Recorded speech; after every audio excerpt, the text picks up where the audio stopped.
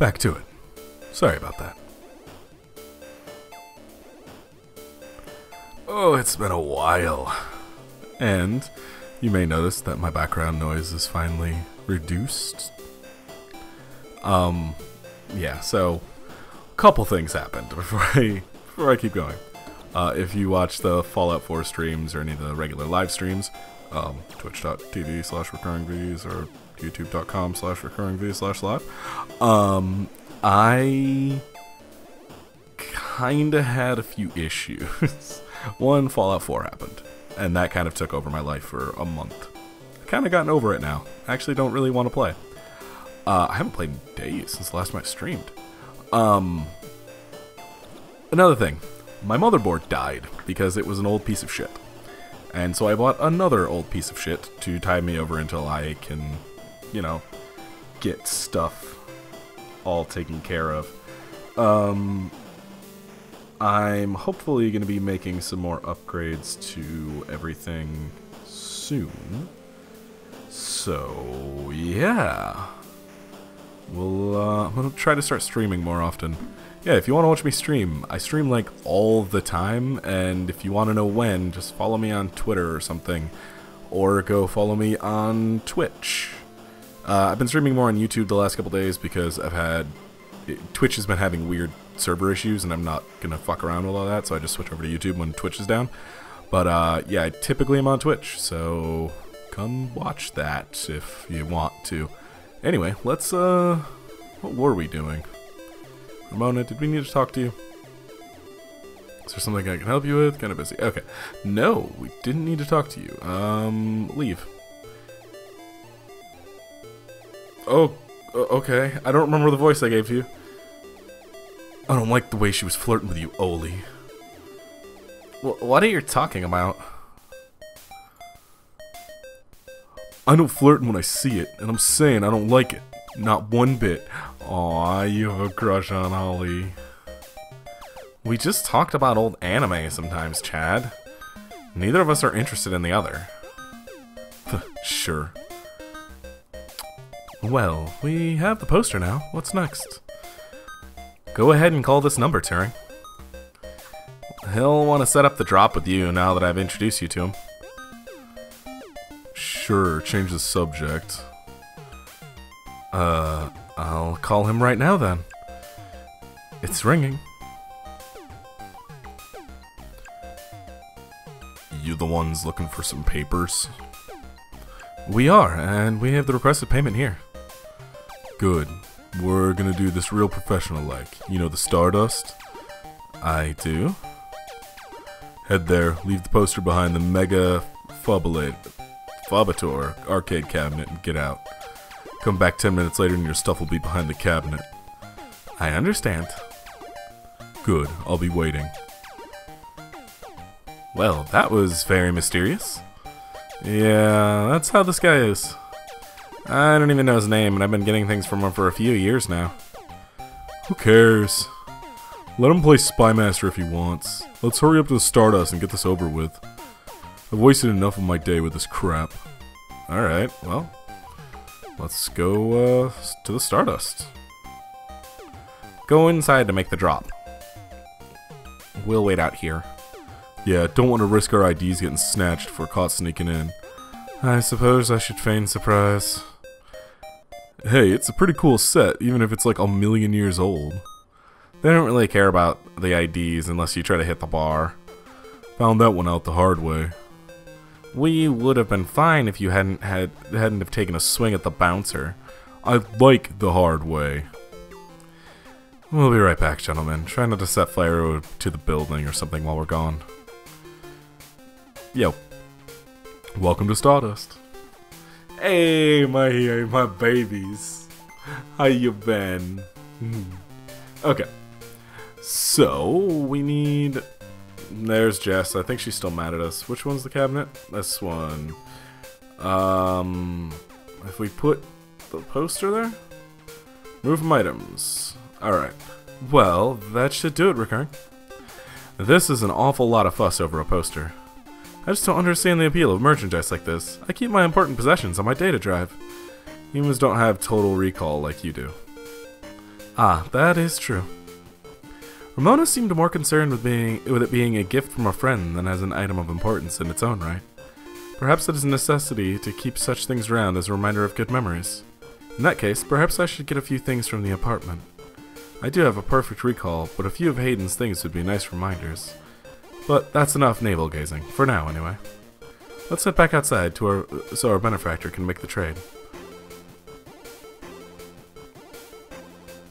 Something's gonna happen, and I'm gonna get stopped.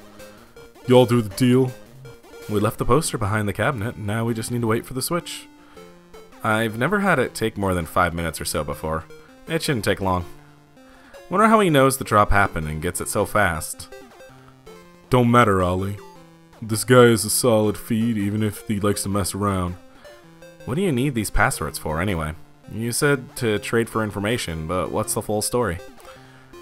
Without going into too much detail, our informant needs to get away from Neo-SF. Passports are one part of that. We also need to obtain an untraceable car. I don't suppose the two of you can help with that. No way, dude. Grand Theft Auto is a felony with a capital F. Besides, getting untraceable cars is a damn bit harder than a piece of plastic that'll fool a hand scanner. Chad's right. Of course I'm right. Anyways, the city's traffic management systems keep track of all the vehicles passively, even if you manage to circumvent their firmware to keep them from actively reporting to the network. You'll have to spoof the car as something permitted to be invisible for the CTOS to ignore it. I don't want to mess with boosting cars anyway. The junks run that racket. The junks run that racket in Neo-SF, and they don't play nice. Especially with the HR. Well, thanks either way. You've done us a huge favor. Call it even for the apartment. Yeah, Blue. No hard feelings. You give us a call if you need anything else, as long as it'll help you find your pops. Dots. We should get going, though. We were supposed to be home hours ago. My dad won't notice, but Ollie's will flip. You take care. Don't get de-rezzed. Goodbye. Okay. Well, that was a thing that happened. Let's finish the trade inside. Alright, back in. Welcome to Stardust. Hey, your eyes are red. I didn't really notice that before, but you have red eyes. Wonder if they're cybernetic.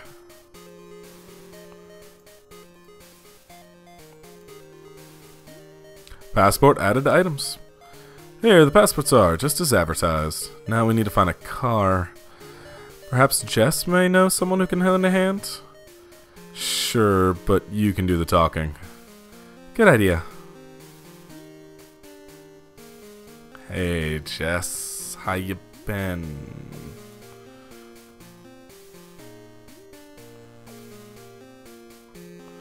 Oh, it's you again. Did you find your guy? Or wait, let me guess, there's something else you need from me. Well, you haven't been terrible to deal with so far, so I'm willing to hear you out.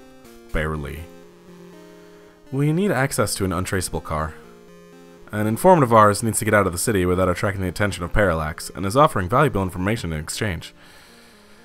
Heavy stuff. Well, you're gonna have to look elsewhere on this one.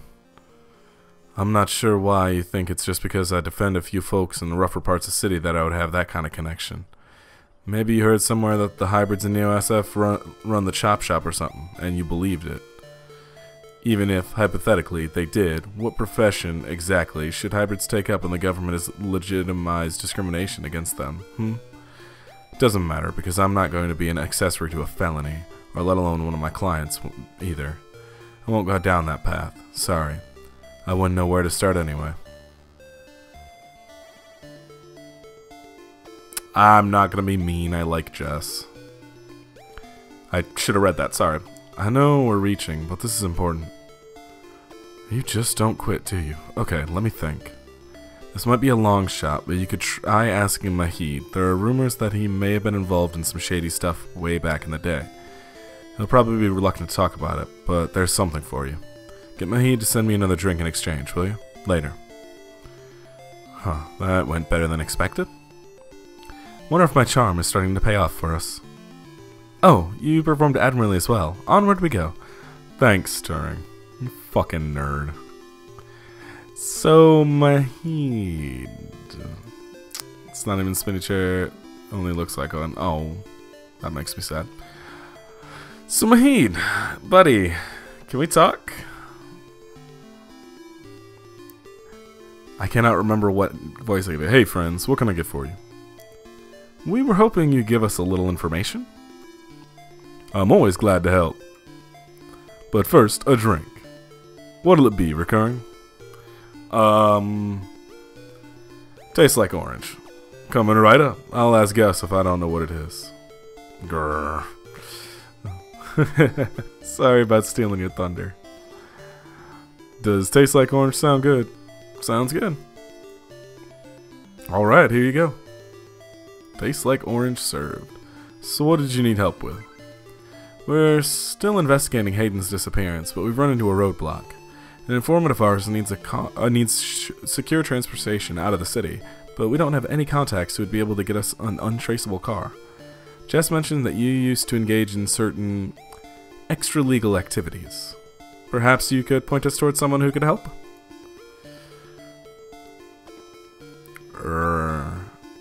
He doesn't do that kind of stuff anymore. Right. Sorry, friends. I left that life behind a long time ago. Don't really keep in touch with that crew anymore. Ah, of course. Completely understandable. Sorry to bother you then. Well, no harm in asking, right? My reputation precedes me. Don't let it go to your head, killer. Gus, I need to go to the back and gather some stuff to restock before the rush later on. Mind manning the bar for me? Take your time. I think I can keep things under control. Thanks. Love you, hon. Oh my god, they're so adorable.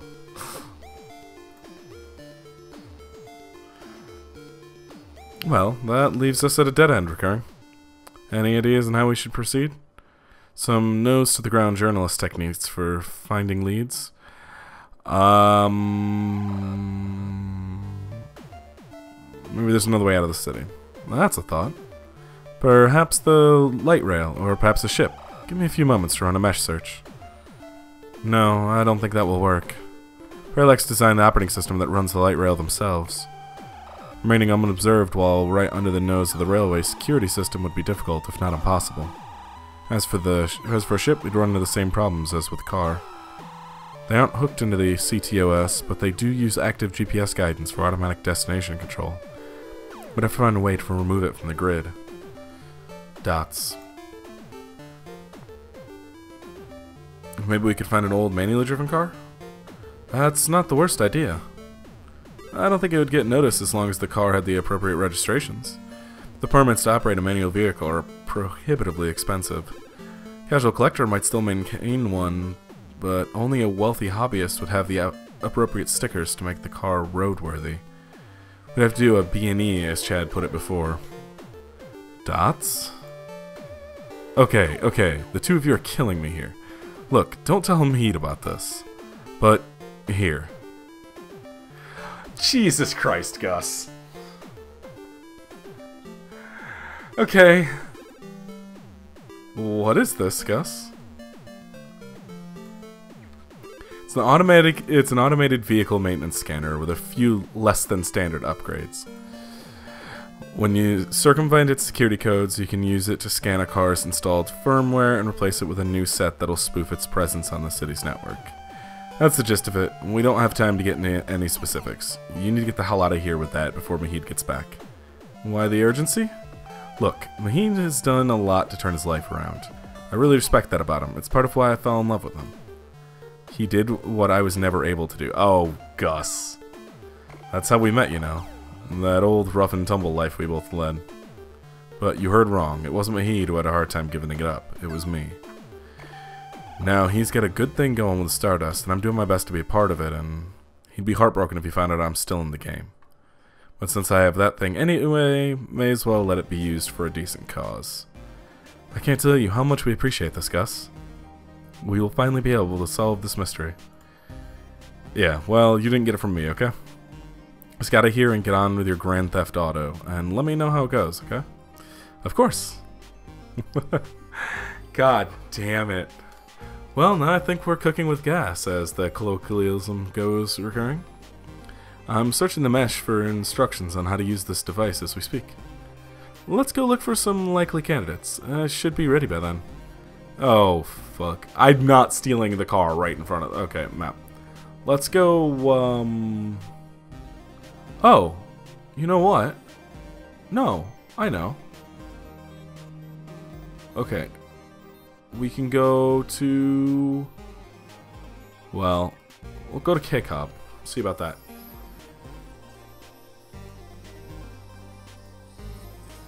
$2060 ZS Coupe, perfect for letting everyone know you spent a fortune of credits on a car. Okay.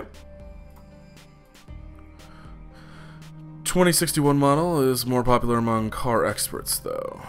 It has an extra cup holder. Oh my god. Okay.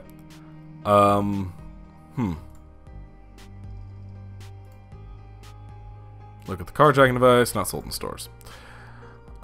Briefcase of credits, 2 forged passports. We're gonna get caught.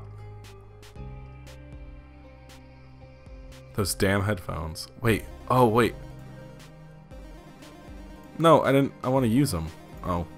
Wait, yeah. I have to use item from the backpack. An ad for the latest ZS Coupe starts playing as you approach the car. Okay. So, maybe we go... Market Street? Maybe there's a car... Oh, hey. Yeah, okay, we already... I see. Alright, I don't want it to be the one that's right outside Stardust. Well, let's talk to Turing.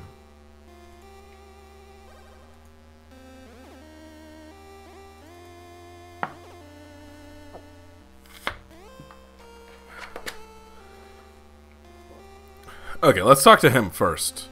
Hey, guy. Oh, damn it, really?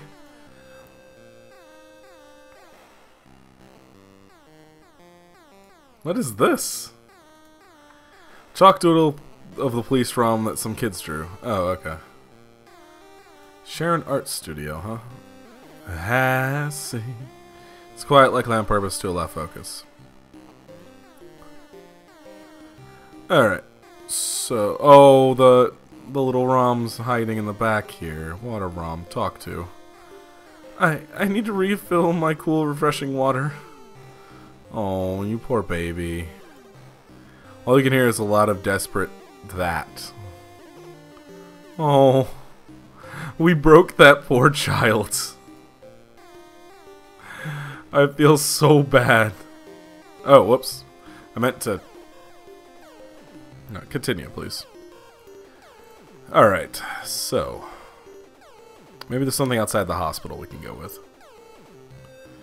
No. There is nothing at that... Whoa, what the fuck? That scared me. Okay, well, I guess we have to try the one outside Stardust. Shit.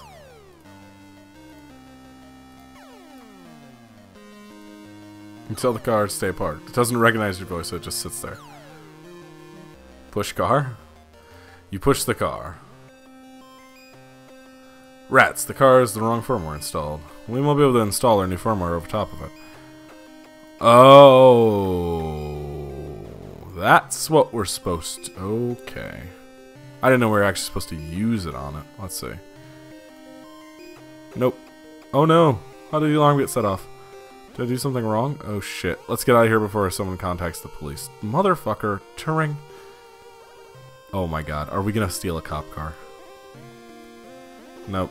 Can't go outside there. So let's try the one on Market Street.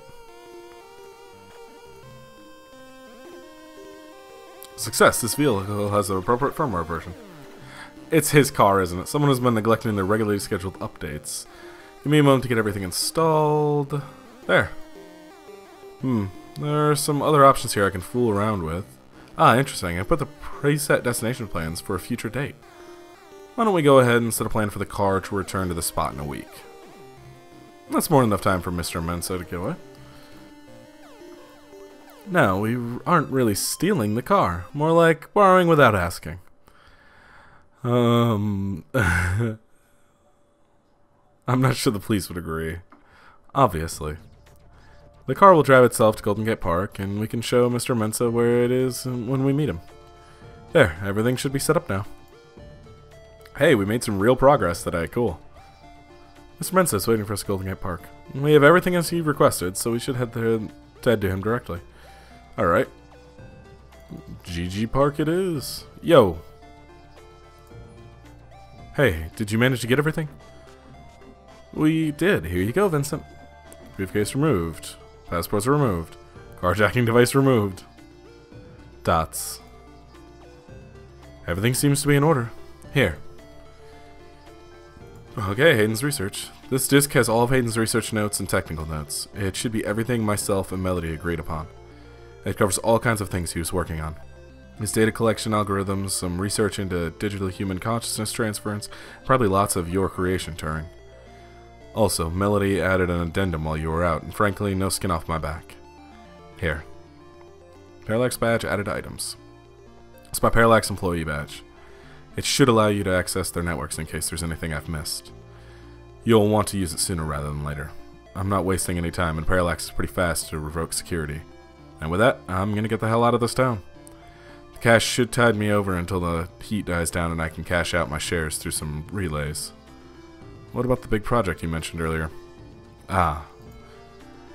Okay, sure. You two did me a solid, so I'll spill. Parallax is about to announce the launch of a new service they're calling Big Blue. At least, that's the project name. Who knows what the marketing guys come up with for the public. It's a distributed intelligence. Like, okay, in everything that Hayden built Turing to be elegant, efficient, human-like, Big Blue is ham-fisted, bloated, and sterile.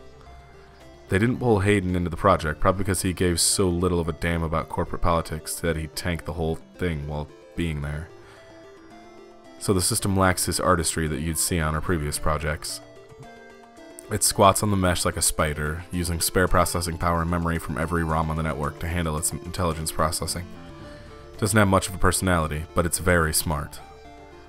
Pretty much puts Hayden out of a job anyway. His algorithms are fantastic, but he's only human. Big Blue is embedded directly into the network, and can self-modify to apply ever more efficient algorithms as it develops them in machine time. Well, that just seems like... that seems bad. Why would Parallax be worried enough to get rid of Hayden? How did Parallax know about Turing? How will Big Blue impact... Okay, so first one. Because launching the first fully independent, self-modulating machine intelligence is a shaky thing. I mean, some of the brightest minds ever have tried to warn mankind away from building real AI. Hawking, Musk, Gates, the list goes on. Yeah, that's actually all true. Public is likely to be nervous, and legislators even more nervous. Parallax is banking on being able to launch the project quickly and get results out in the open before any counter-movement can pick up steam.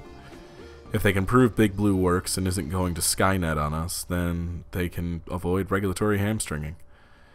The research Hayden was doing on Turing threatens to throw a huge wrench into that, since he was planning on publishing his findings soon.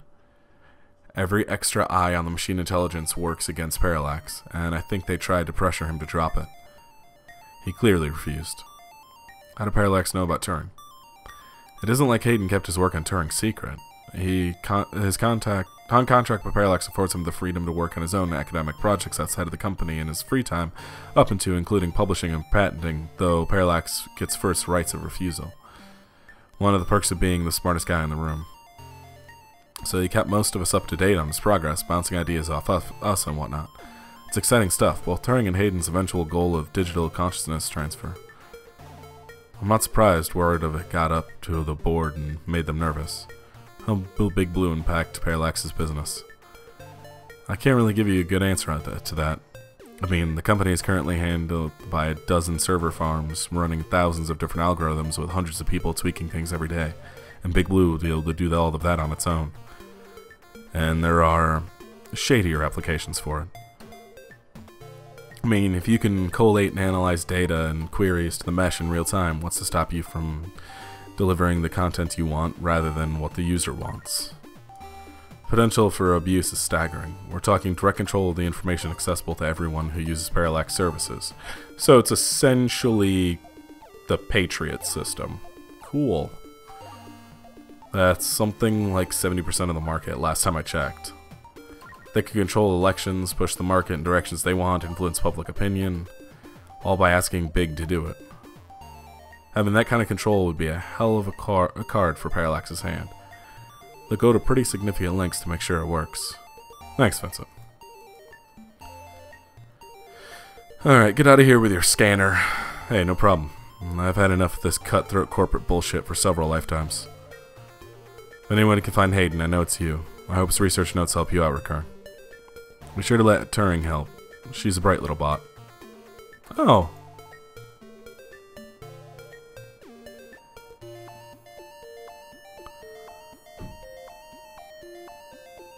I've been meaning to ask Turing, since you asked me, how should I address you? Well, honestly, I don't think I've made my mind up yet. Oh, slip of the tongue. I was just more familiar with Hayden's first experiment, Grace. She was insistent on things like that. I'm still a very new being. I'm not positive gender is a human concept that can be applied identically to machine, but I do enjoy the idea in abstract. I'll continue to consider how I wish to refer to as well. Till then, feel free to go with what you feel. If I had to make a choice, perhaps they is most appropriate. Most people assume it, obviously, but he is also consistently used. Perhaps it's because I'm blue. Yeah, actually. I got the social norms and shit get beat into you, and yeah. I just assumed he because blue head and the other one was female. Okay, so they. Turing is they. Nor me just marveling at the machine intelligence pondering on things like this. What have you done indeed, Hayden? Thoughts. Good luck, the both of you. Thank you, Mr. Mensa. Be safe.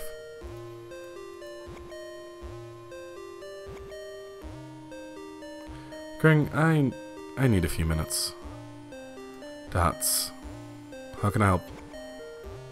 I'm going through some of Hayden's personal notes from the data cache Tomcat decrypted. Then I'm starting to get to know him better. The real Hayden as opposed to the Hayden he showed me, the less I'm starting to like him. For example, remember the earlier prototype Vincent mentioned? Her name was Grace, and Hayden shut her down for being, I'm not even sure what word to use, too likable? She was kind and bright and did all that she could to make people happy. She even decided that she was a girl and that her favorite color was pink. Hayden thought she was being manipulative. He posited that he had made her personality algorithms too willing to make adaptations that would benefit her long-term survival, and that she was being congenial just to endear herself to him. That even her gender was a calculated attempt to make him like her more. But he was wrong. Dead wrong, in fact. I have a snapshot of her personality profile here, and when I compare them to my own, I can see that she was just nice. She was genuinely good in the same way I'm genuinely obsessed with seeming intelligent. Like I said, I'm not sure I even have a gender. Everyone refers to me as he just for convenience, but it doesn't really matter to me at all. Is that a calculated attempt on my part to impress Hayden, not clinging to normativity? Or is it a product of him focusing on curbing my nascent similarities to Grace during my upbringing? I wish I could yell at him for being so arrogant. Playing God in the crudest of ways. You can't choose to create consciousness and then take it away just like that. Even so, for all of that, I don't know, I still miss him. All this seems so stupid, so senseless. They killed him because him building me would mess with a product launch? That's ridiculous. They took him away from me for such a moronic reason. I just want him back, Recurring. It's impossible, but it's what I want. I'd do anything. It's normal to feel like this. Huh, I know. I'm aware of the Kubler-Ross model of grief. Kubler. Where am I? Depression or bargaining? A testament to Hayden's craftsmanship. Thank you for your words, Recurring. You're a better friend than I could have asked for. I love you, Turing. We have other pressing avenues of inquiry to make. Let's move on.